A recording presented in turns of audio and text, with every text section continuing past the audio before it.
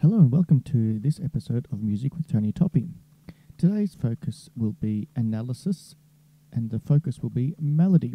This is part 5 in the series of analysis for VCE music performance. As I was mentioned, this is why it's important that we do analysis. Of course, you can go back to my previous videos to understand these points a bit more clearly, but the main point, it's always to help us improve our own performance skills. And we're always looking to understand the expressive outcome. Why are the performers doing what they do in order to achieve a certain level of expression? So let's get straight into it. The topic of today is melody. What is melody? Well, it's the main tune, what you're most likely to hear or it stays in your head after you've heard a work or song.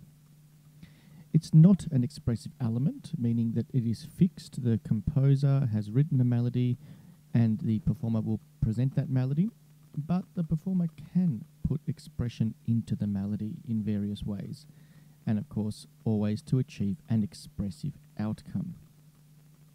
So here are some things to talk about when listening for melody.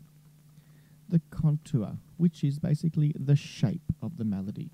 And in an exam situation, you can draw very broadly how that would look. And we've got some examples there. What's an impulsive, iterative, sustained, ascending, descending, stationary, varying. The list goes on. You can choose whatever you like, and you can graphically represent that in a written situation to help you. So basically, the shape of the melody. We have the tonality, and that's basically the key that the melody is centered around. So is it major, minor, blues, pentatonic, chromatic, for example? So the tonality. Then we have the intervals within the melody, and we can describe the type of intervals used. Are they stepwise? Are they leaps? Are they major seconds, minor thirds, etc., etc.? You can be as specific as you want, and you can be as descriptive as you want.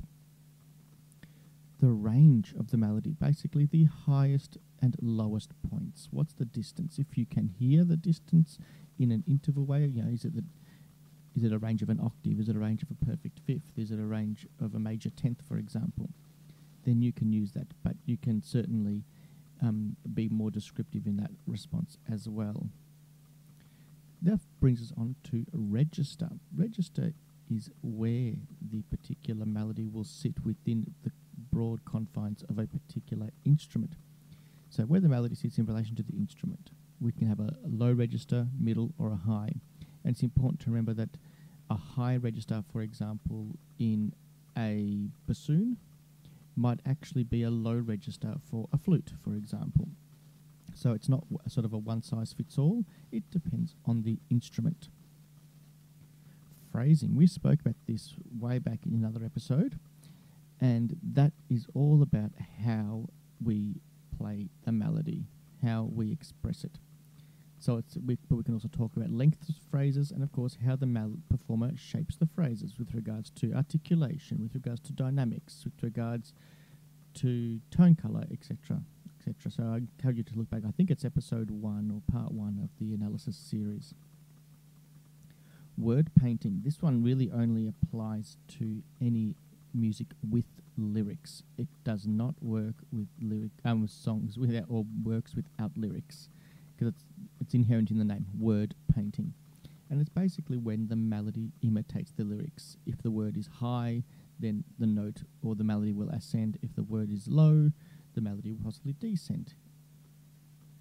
And then we can talk about the climax of the melody, which is basically the high point, not necessarily in pitch. A high point could be where the pitch goes to its lowest, for example.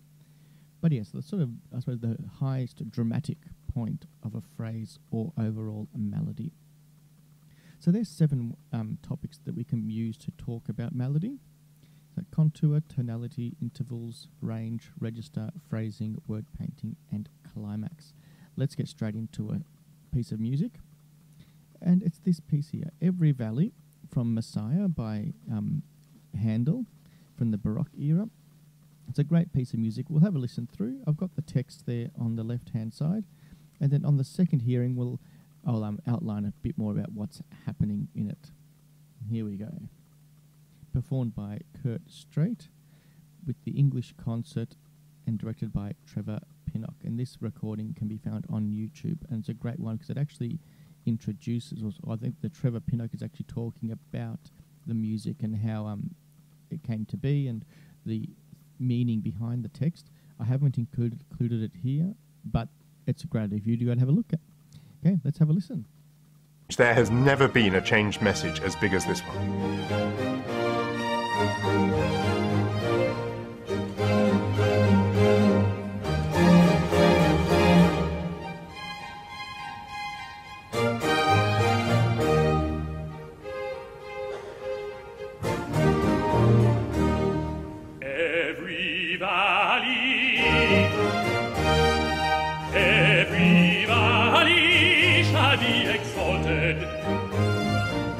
Shall be exalted.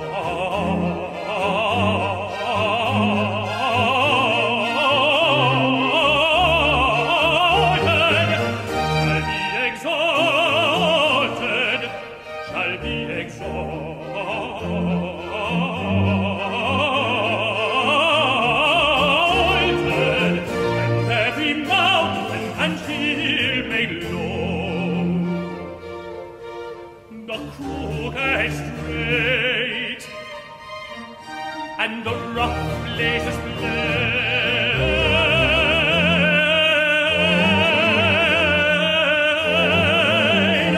The crooked straight, and the rough places plain.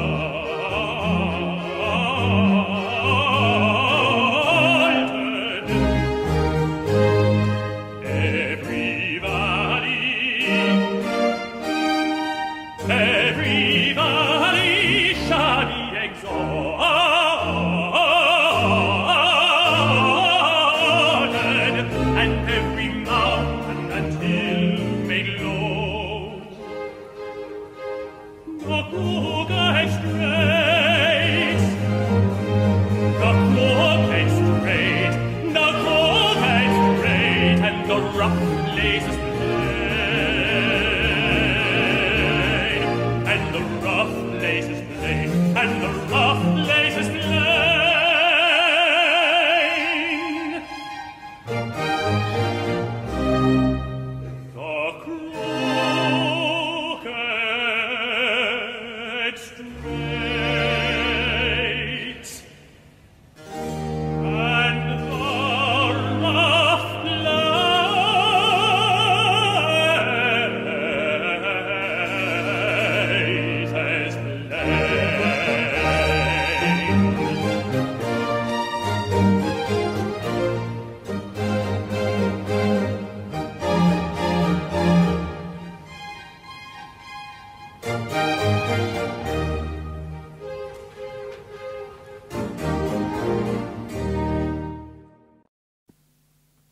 What a wonderful piece of music there. One of Handel's most famous works, and it's certainly got a great sense of melody and word painting and excitement to it, and it's exactly what it's meant to be. It's about a song about change, and a song about, there is a change coming, and that the people on the bottom will be made high and the people on high will be made low, and sort of everything sort of evens out. I've got a picture there of a mountain and valley, just to sort of help illustrate perhaps what Handel was trying to recreate in his music here. So let's talk about what we've got here. The contour. That's just my little interpretation of the general contour. Each phrase sort of has an ascending and a descending section to it, which I think is basically him, or Handel that is, trying to create a picture in our minds of the mountains. And then of course the valleys, which are the bits in between the mountains. If you think that first phrase, every valley shall be exalted. So up and then down. The word painting is rife in this particular song. The word exalted, meaning to raise up, gets higher each time it's sung. The word low gets sung low. Crooked is generally sort of going between two notes. Crooked, da-dum, da-dum. And then straight is generally a single tone. Straight. And sung quite straightly with no vibrato. I could go on to look at literally every single word, but we would be here for hours. But of course, word painting and then cross-reference to the contour as well. How he's made the contour shaped like a bit of a mountain there. The tonality, very major. It's in fact it's E major, which in the Baroque times was gave a good sense of triumph and was quite a strong key. So it's fitting that this particular piece is in a major tonality in E major to give us this sense of strength and triumphantness that I suppose the Messiah is coming to free us all from sin, etc. The range, it's a. I looked at the score. It's actually a major 10th. Goes from a low E, as in E on the first line of the treble staff, up to G sharp above the staff. If you could hear that, great. But I think we would all agree that it's definitely over an octave range in this particular piece, and that's quite a large range for a song, especially for a singer. And one would think that maybe he's, once again, Handel is trying to show us the grandeur or the greatness of a mountain and how large it can be. Intervals, I think mostly we can hear ascending steps. Every valley. Moving up in seconds. And then we've got descending leaps. So generally goes up by steps and descends in leaps. So if you're walking up a mountain, it's probably a bit slower getting up the mountain than it would be to get down. It's quicker to go down. We fall a bit faster than we climb. So maybe he's trying to show a bit of that expression there as well. Who knows? Register. I think this is sort of in the middle to high tenor register for the Baroque times. It doesn't go up to anything crazy like a top C, which we heard more probably in the Romantic eras, late Classical era. But definitely we'd look sort of mid to high register for the tenor singer. And that'll have sort of tone colour implications as well. Phrasing. We hear that he crescendos as the phrase ascends. We have balanced phrases, meaning it's generally groups of twos or fours, like the phrases balance out. We don't have phrases of 3 and then 1 and different numbers there. This is an interesting word here, melisma. The use of melisma, which is one syllable, many notes. Exo, etc. I can't do it nearly as well as Mr. Street can, but you get the idea. His use of melisma, how is that used? Is it smooth? Is it staccato? Is it attacked? Etc. And he's got a varying use of tone colour, especially when he sings the word rough. And the rough places plain. He gives it a bit of grit there. So, we're going to have another listen to it, and I've got the score running through this particular time. I want you to have a look and watch the music and see if you can see these sort of ascending, descending lines and everything I've just spoken about, word painting, and see if you can pick out how he does his phrasing. Here we go. There has never been a changed message as big as this one.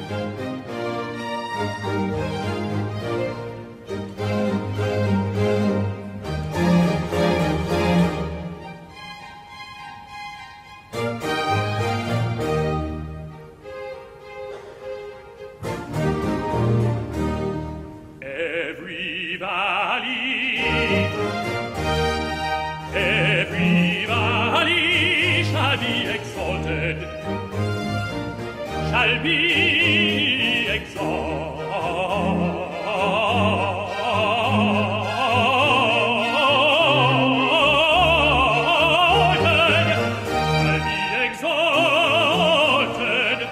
shall be exalted,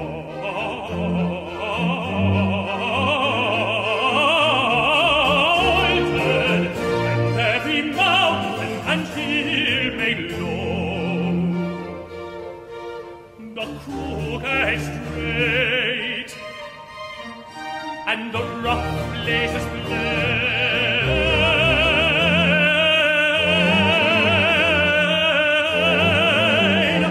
The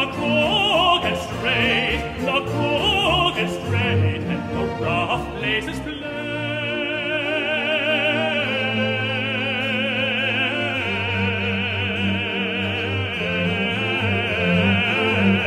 And the rough places plain.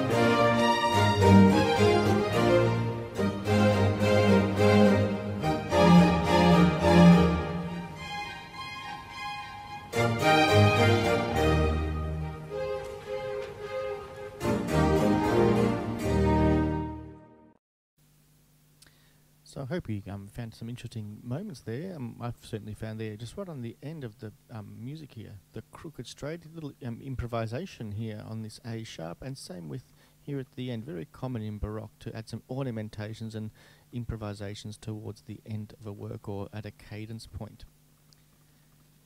So I hope you enjoyed that little talk on melody. If you have any questions, queries or comments, please feel free to contact me at tonytoppi@me.com.